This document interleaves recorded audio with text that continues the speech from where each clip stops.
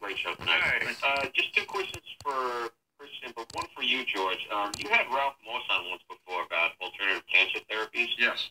And you should, next time you get him on there, ask him about Lawrence Burt, who did a lot of work here at St. Vincent's in New York City. He came up with a cancer therapy that Lawrence Burt did it. Okay, I sure will. Yeah.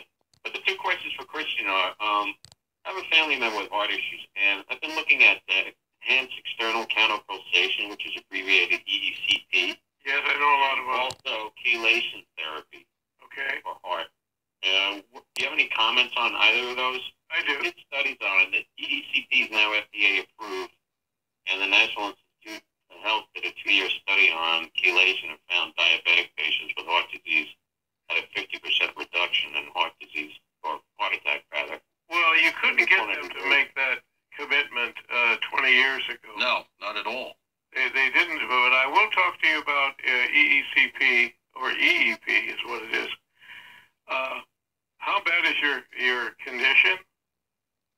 Well, she had double bypass. She's pretty stable right now, but, with the stents, and she's getting ESRD, end-stage renal disease, she's got, you were talking about the stents growing over. They put a chemical in there that can affect the kidnees to prevent them from clogging, and she's got like 7 stents. Mm. And, turmeric is on the chart, on things to do here, and the nephrologist, it's pretty much, go ahead and go for it. Sounds okay to me. She's dealing with kidney failure? Yeah. Nephrologist? Dialysis, but she's pretty stable. When you said she has heart condition, what specifically is it?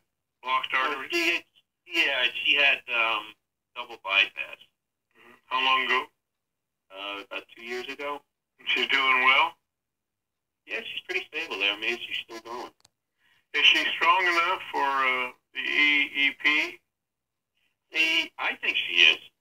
But I mentioned to a cardiologist, and, he doesn't really know too much of it. And I told him St. Francis here in New York City is the top 10 heart hospital in the U.S. Well, I've had friends go through it. I had one friend who they wouldn't do anything for him. And he went to his insurance company, and they said, no, it's $10,000, and it's probably not going to help you. And I talked to him, and I said, go back and tell him this. And he did. And they said, okay, we'll do it. Well, now he's had 3 treatments.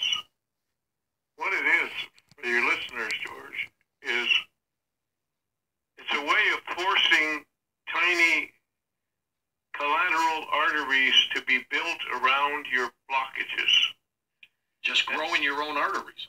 Yes, it is. It's putting, they look like capillaries, little tiny ones. Cuffs on your legs and your thighs. And you need like 30 treatments or something, yeah, right? You do. I think, yes, you do. Or you could double them up an hour apiece and make 17. And what it does is